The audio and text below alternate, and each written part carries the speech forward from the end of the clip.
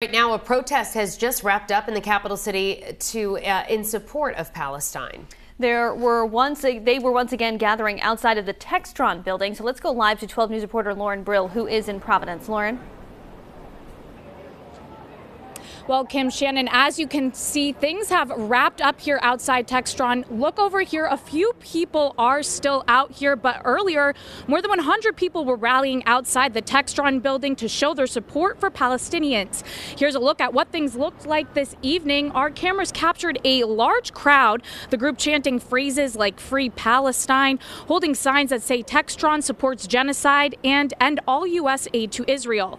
Earlier, prayers were said as well. All of this calling for a ceasefire in the war, and there was a large police presence blocking off both ends of Westminster Street, guarding the doors of the Textron building.